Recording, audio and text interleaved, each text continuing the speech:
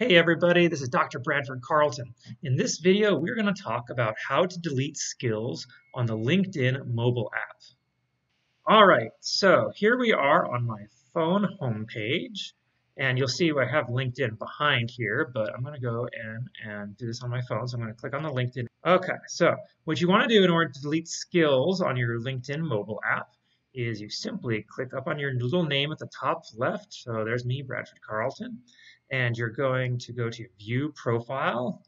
So you want to go to see your profile. I'm the Game Reviewer. You're going to scroll on down to your skills, so past experience, past education, and licensing. Here are featured skills and endorsements right there at the top. Okay, so we're going to click the little pencil to edit. All right, now here we are in all the skills that I have. You're going to click on Reorder. Click Reorder. All right, now let's go find the one we want to get rid of. Here, I got human resources on here. I could use human resources, but I'm just going to go ahead and remove it. Now, if you look online, it's going to say that you need to click the delete button.